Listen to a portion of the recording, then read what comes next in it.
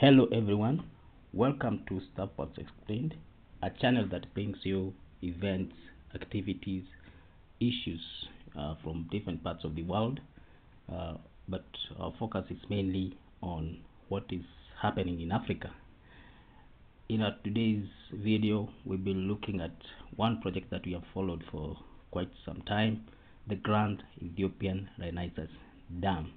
This is a dam that is being constructed in Ethiopia along Blue River Nile in a region called Benishangul Gumuz, which is some 40 kilometers away from the Sudanese border.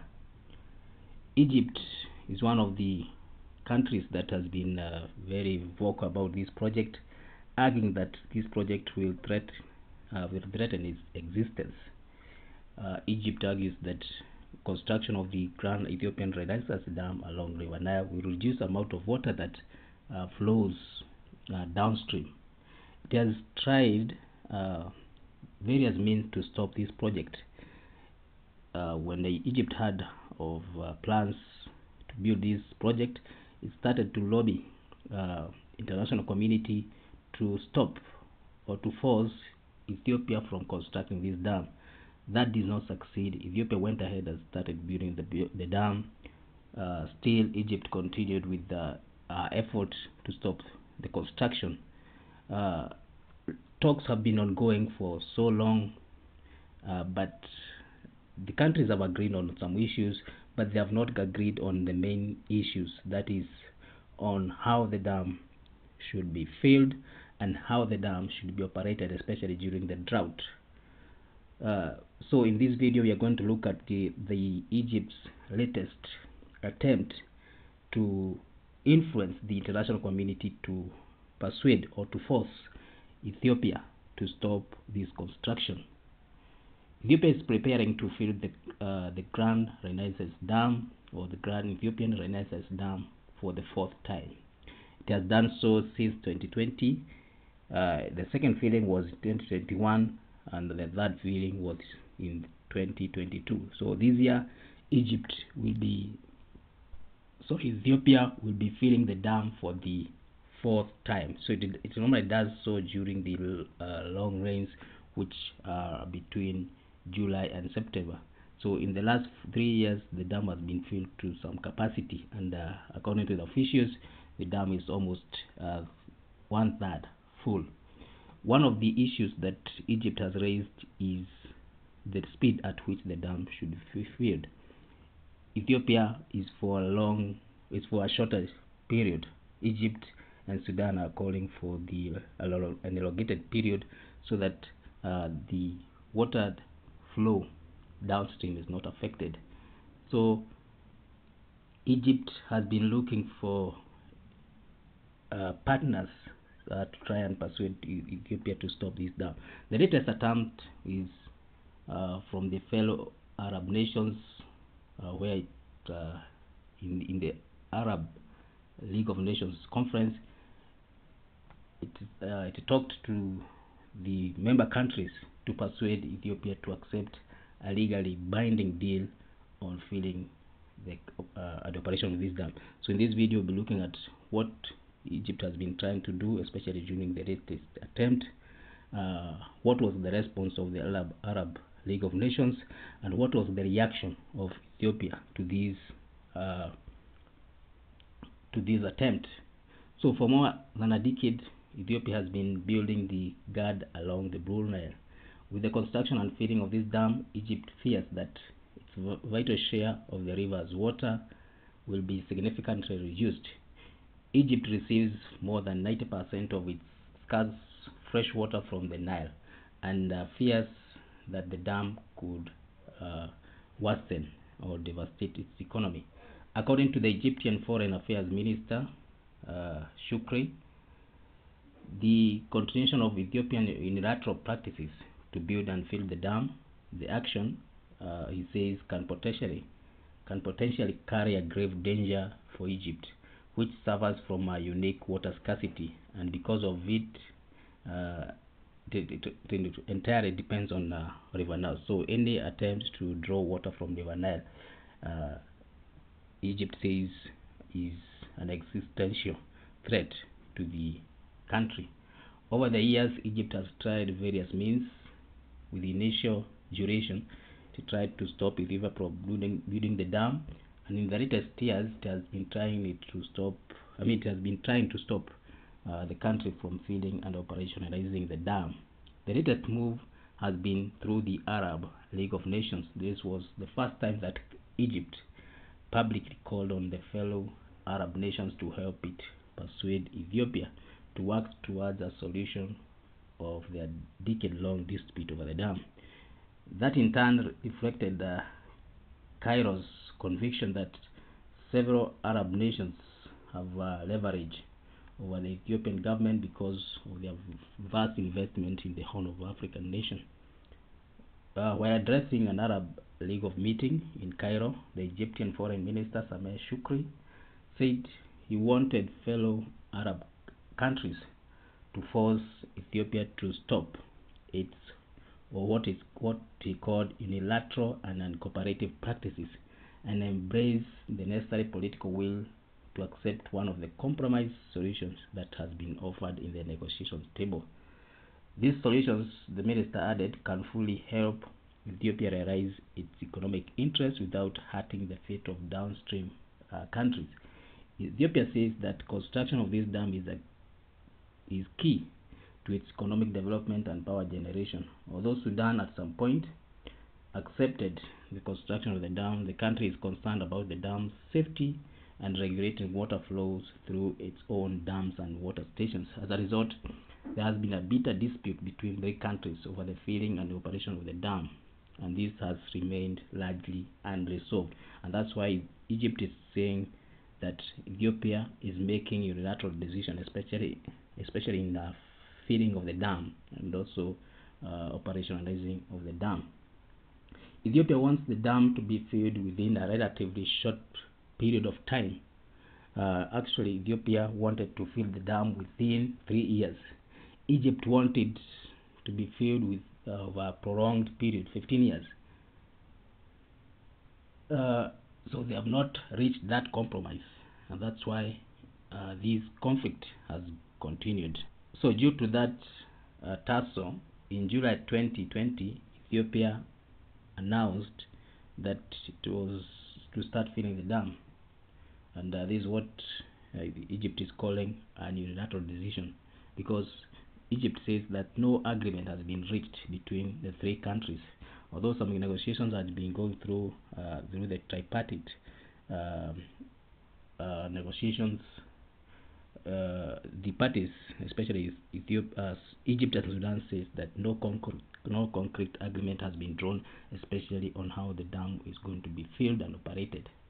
So this move, what they are calling unilateral decision to fill the dam, did not go well with Egypt and Sudan. So talks started. The three countries resumed their talks in 2020 August in a process that was mediated by the African Union. And in September 2020, they signed a document that was prepared in 2015, the Declaration of Principles, and this is what outlined the process on how they are supposed to negotiate. So this Declaration of Principles has 10 points.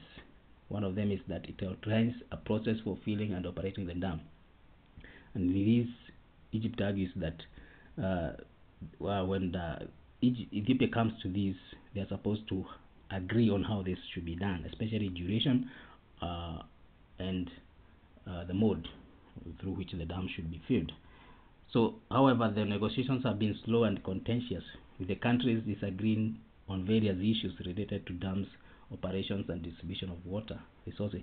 So Ethiopia feels that this process has been so long, and they want to start production of electricity. Actually, the process of producing hydroelectric power started in 2022, and Ethiopia wants to use this dam to provide electricity to its citizens. Ethiopia is regarded as a power deficient country, so it wants to fill some part of that gap to provide electricity to its citizens and also use it to power its manufacturing sector.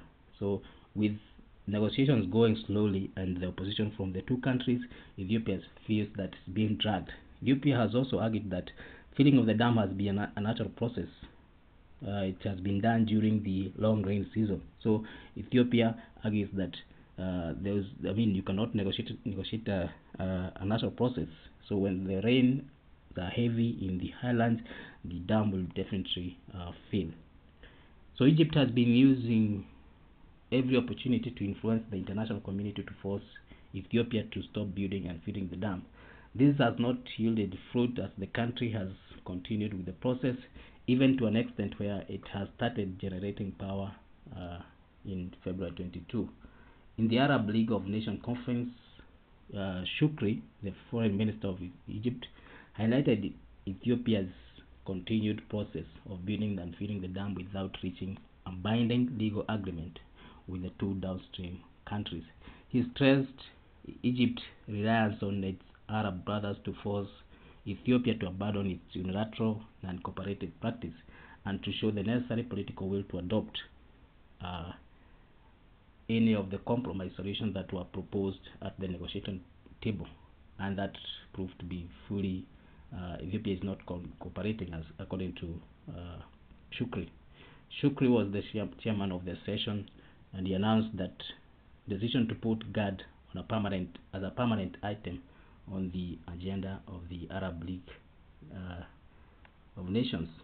While addressing the press conference alongside the minister, the Arab Secretary General Ahmed Gate concurred with what the minister of Egypt was saying, and he said that the decision confirmed the commitment to protecting the rights of the two downstream countries, that is Sudan and Egypt, which are members of this League of Nations in the Arab region. He added that Egypt has been raising the issue of GERD with Arab League of Nations for years. It was raised in a consultative meeting, and the Arab position was issued in its 4 years ago. But it said that it's important to note that there is an Arab decision supporting water rights for Egypt and Sudan. So Arab League of Nations seems to agree with what Ethiopia is saying, and given that Ethiopia is a member of that league, it seems that as per the words of the Secretary General, they agree with what Egypt is saying, and they're supposed to take a concerted action. Ethiopia has reacted to this, and the government said that it was not satisfied with that resolution of the Arab League regarding the filling and operation of the GERD. The Ethiopian foreign minister said that Ethiopia is satisfied with that resolution that was made on March 9th regarding the filling of the dam, and added that the management and use of the Nile River, including the filling and operation of the dam, should be left to the concerned parties in Africa, the Nile Basin Initiative countries, which are 11. He said that we should not have to remind the League that the Nile River and its riparian countries are found in Africa. That seems to be a very strong statement. So Ethiopia here is dismissing that resolution and says that waters of River Nile should be managed by the countries which are concerned. And as far as Ethiopia is concerned, the League of Arab Nations is not a party to that. It's not a member of Nile Basin Initiative. The minister added that the League is once again serving as the spokesperson of one state, disregarding the principles of international law. The minister added that such attempts to politicize the issue of GERD neither advances friendly relations nor supports the effort to arrive at amicable solutions, as they are not based on the facts or supported by the law. The minister said that GERD is an African issue that needs an African solution, stressing that the African Union is facilitating the tripartite negotiations between Ethiopia, Sudan, and Egypt, and they are trying to resolve the outstanding issues in good faith and in settlement. And the settlement in the spirit where they want to find the African solution to the African problems. That's again a very strong statement, where Ethiopia is calling for Arab League of Nations not to interfere, not to support one country without following the facts and the law. The minister continued to say that the fact that Egypt, with its stance to maintain a colonial era-based self-claimed water allocation and its unending attempts to bring this matter to the focus, Ethiopia is calling to stop into this. When he talks of a colonial era-based self-claimed water allocation, he's referring to the treaties which were signed during the colonial period in 1929 and 1919, where Egypt was allocated all the River Nile waters, and upstream countries are not supposed to use that water. So Ethiopia, through building the dam without what Egypt is calling through unilateral decisions, is against these treaties, because these treaties were signed by foreign powers, and countries in the upstream, especially the Nile Basin initiative countries, were not involved in these talks. So this is something that will continue, and will be keeping tabs on to see what is happening with Ethiopia preparing to fill the dam for the fourth time.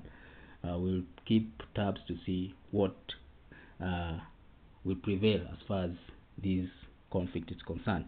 So thank you for watching this video. Leave a comment and tell us your thoughts about this project and the conflict, and whether this conflict can escalate and lead to a war between the two countries. So if you have reached this far, I encourage you to subscribe to this channel. Also watch other videos that you have done on this project and other projects in different parts of Africa.